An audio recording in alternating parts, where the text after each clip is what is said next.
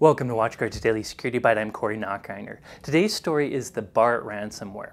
If you're like me, you're probably a little bit sick of ransomware. It seems like every day ransomware is really at the top of the news. Unfortunately though, this is because bad guys really are exploiting it right now. Some of the latest research says ransomware has increased 3,500%. So bad guys really are starting to leverage it because it is very lucrative. In any case, today's story comes from some research from Proofpoint, who found a new variant of ransomware they're calling Bart. I won't go into all the details, but basically their research suggests that this ransomware comes from the same folks that are running the Drydex and the Locky campaign. Now, if you get this ransomware, it comes in an email. In fact, it's probably a pretty easy to spot email because it doesn't seem to have much body content. But the email will have a zip attachment that might have the name photos or pictures or something like that.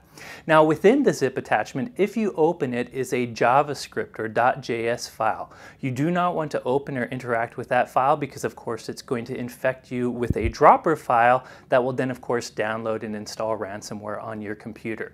So really, it's very similar to many of the other ransomware variants out there, including Locky. It is asking for about 3 Bitcoin, which is quite a bit of money today. I think it's worth around $2,000 today.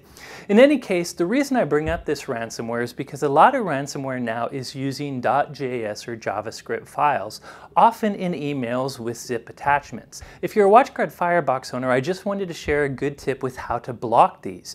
Really, JavaScript can be hard to block on the web via HTTP because there's lots of legitimate reasons to use JavaScript. However, JavaScript is very rarely used legitimately in email. It's quite easy for you to block JavaScript in email. If you have an email server behind our Firebox, you can use our SMTP proxy to protect yourself from this type of Bart ransomware.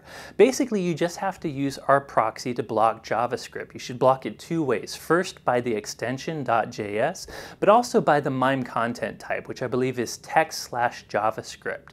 Now, if you're using Fireware 11.10.4 or higher, this won't only block JavaScript, but it will also block the JavaScript within a zip file, which is very important to catch this particular type of email. In any case, despite the fact I'm sick of talking about ransomware, this simple tip might help protect you against the latest ransomware. Besides that, the other tips are be sure to back up, make sure not to open Word documents with macros from the internet, and also you might want to consider APT Blocker because it has a chance to catch the ever-changing or morphing malware out there. Anyways, that's it for today's story. Thank you for watching.